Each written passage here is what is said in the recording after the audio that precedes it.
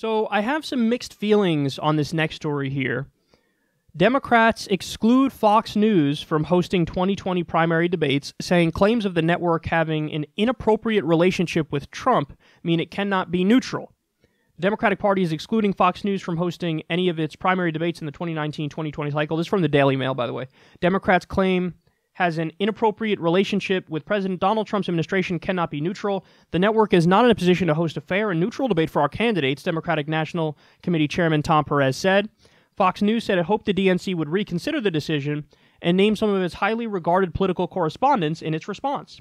Quote, "We hope the DNC will reconsider its decision to bar Chris Wallace, Brett Baer, and Martha McCallum, all of whom enjoy journalistic integrity and professionalism, from moderating a Democratic presidential debate," Fox News Senior Vice President Bill Salmon said in a statement. So, I do have mixed feelings about this. I'm going to get to them in a second, but first let me tell you what Trump said in response to this. He went on Twitter and he said, quote, "Democrats just blocked Fox News from holding a debate. Good. Then I think I'll do the same thing with the fake news networks and the radical left Democrats in the general election debates." See, Trump thinks every network that's critical of him, though, is fake news. And he would honestly bar CNN, MSNBC, NBC, CBS, ABC. I'm not sure there'd be anybody left. He would say only Fox is good, and then the Democrats would say not Fox, so then there's nowhere to go. So there wouldn't be debates. So, here's why I have mixed feelings on the Democrats' choice. Because, on the one hand,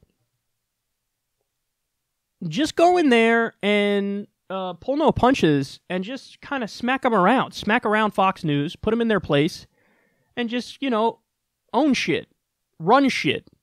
Walk in there and go, we know what this is, we know what you are, and so, watch us do our thing. And just take no prisoners and be crystal clear with, what these candidates are fighting for and all that fun stuff. In a weird way, it might even become like every candidate on stage versus this obvious propaganda network, and it would potentially be entertaining. Now, that's one part of me says that. The other part of me says this. Fox News, I think, is objectively illegitimate. They're not honest actors. They are just a rank propaganda network. They're so outside of the spectrum of that which is acceptable and decent that it does, in a way, legitimize them if you say, yeah, sure, I'll appear on your network. It's a little bit like, when Bill Nye, the science guy, debated Ken Ham, the creationist. One school of thought was, now you've set it up as if it's a 50-50 proposition, as if it's something that is debatable. When this guy's saying fucking humans rode dinosaurs and the world's 6,000 years old, which is just so insanely wrong that it's laughable, and this guy's saying, hey, evolution is a thing that happened, which is just true. So there's a problem when you set up a proposition as if it's 50-50, because then people will walk away from it going, I don't know, maybe this, maybe that. And, almost all the networks do this with climate change, for example. They have on some right-wing hack who's funded by ExxonMobil, and then they have on an actual climate scientist. The climate scientist is like, okay, climate change is real. And then the paid hack is like, no, there's still a debate. Did Exxon cut the check yet? So that it's almost dishonest by definition because of how it's framed. You're giving people an escape route where they go, oh no, it's 50-50 because they just put it forward as 50-50. They debated that which is not debatable, and that does a disservice to everybody in the audience because it makes them think it's debatable. So by the same token, if you treat Fox like a news network, you're saying it's a news network. It is, to be on with them is us legitimizing them and saying, yes, you are on par with actual news networks, and they're just not. So I see both sides of this because, listen, I've been on Fox News twice, and I went on knowing what they are, and, I held my ground and argued my position, and I tried my best to convince people in the audience who would otherwise not like me and not like leftism, and I tried to frame the debate from their perspective. So I definitely see the other side as well, which is just, it doesn't matter. Go in there and run shit, and then who knows? Maybe if you do a good enough job, even if you chip away at 5% of that audience, 95% is going to hate you no matter what, but did you chip away at 5%? And maybe make them like you? It's certainly possible. We just saw the other day, Tulsi Gabbard went on Tucker Carlson's show, and the entire time they spoke about foreign policy, Tulsi made a relentless left-wing case for non-interventionism. Not only did Tucker Carlson agree, but the audience, when you read on YouTube the comments, it was, I'm a right-winger, but I love Tulsi Gabbard. I'm a Republican, but Tulsi Gabbard's right about foreign policy. And that has nothing but a positive effect. Since when did it become a bad thing to make people who would otherwise disagree with you agree with you? Not only is that not a bad thing, that's an amazingly positive thing, because then we're moving closer to actually getting action to get the right positions implemented. So, I see both sides of that.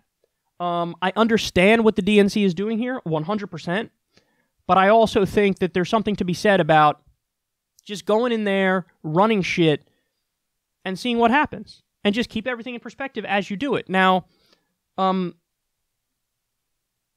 other point is, the specific people that they chose to moderate it aren't that bad. Chris Wallace, not that bad.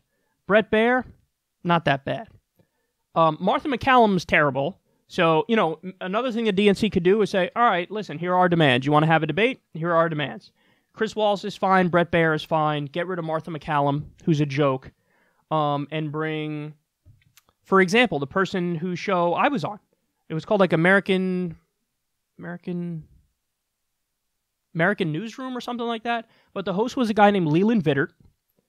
I was on twice, and he struck me. Even though he asked many hard questions. I think one of the framings of one of the questions was dishonest, but that's just one. Most of the questions he asked me, I actually think were really good and were substantive. And there were times where he conceded my points, like when I said, hey, Donald Trump ran against NAFTA. Donald Trump ran against the wars, so I wish he would do those things. Leland was like, you have a good point there. And I was like, whoa, this Fox News host. So he's not a hack. So why not have a guy like Leland Vittert come on and be the third person to question, because he's just better at this shit than Martha McCallum, who's a fucking hack far-right winger. And there are other ones too. So Chris Wallace, not horrendous. Brett Baier, not horrendous. Some people would say Shep Smith is not horrendous.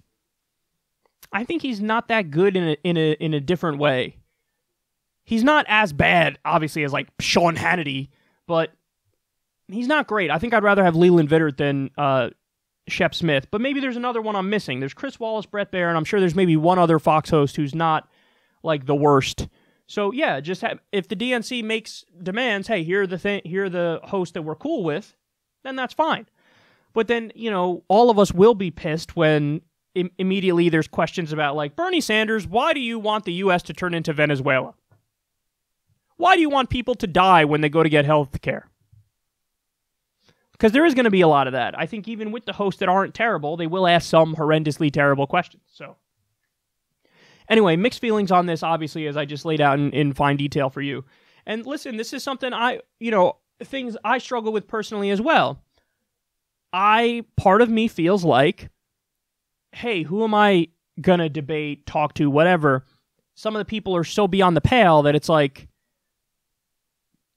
would I ever debate Richard Spencer?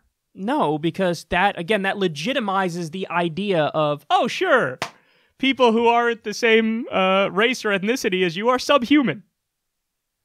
And that framing itself is unfair and dumb and wrong and egregious and pathetic. So no, I'm not going to pretend like something's 50-50 when it's like 100-0, okay? But then it's like, okay, how far do I go with that? Where is the line? What is the line? Because a guy like Ben Shapiro is horrendously wrong about a zillion things and, wrote articles like, here's why the Iraq war is right for America and awesome. Here's why I don't care about civilian casualties. Here's why, to be fair, he backpedaled from that latter one. But, there's like a million things we could point to with Ben Shapiro, things he said that are just like, you can't be that dumb. Like, are you seriously that dumb? Pretending like there's not corruption in Washington, D.C. I'm not kidding. We just covered that segment, a month ago? Not even. Where he pretends like, it's not like, big money controls these politicians and they do what their donors want. So, he's beyond the pale in so many ways. But then I did say, at the last Politicon, I said, yeah, I'll debate him. So, where is that line? there's obviously a line somewhere, but where is that line? And then what's your logic? What's your reasoning? And, you know, how can you back up that position? By the same token, it's like I would never debate a fucking jihadist because I think that they're so insanely off base that what's the point? I'm not going to debate a creationist. They're so insanely off base. What's the point? But I should be willing to engage with people who massively disagree with me and say a hell of a lot of insane things, but it would still make sense because they've gained such a giant following, somebody like Ben Shapiro. And it's a thing that people struggle with when they're in these spaces. Where is the line? Why is the line there? And what makes sense? And I think what I've defaulted to is I've kind of fallen back on, all right, I'm just going to kind of listen more to you guys in that I know that you lean more on the side of just fucking do it, just do it, just debate this person or that person. And I've tried to lean more on that. And I try to, with Politicon, that's the main reason why I decided last time, I'll go to Politicon is because I know you guys like seeing me debate. So I said, fuck it. Okay, fine, I'll do it. And then I went there, I went on a bunch of panels. It was fun and whatnot. But that's become more my default setting is, okay, I'll just give you guys what you want. Even if I don't agree that, it's fruitful to talk to X person, because some of these people who we're dealing with on the right, honestly, are just smear merchants and liars. They really are. And they don't really believe anything they're saying. They're just playing a role.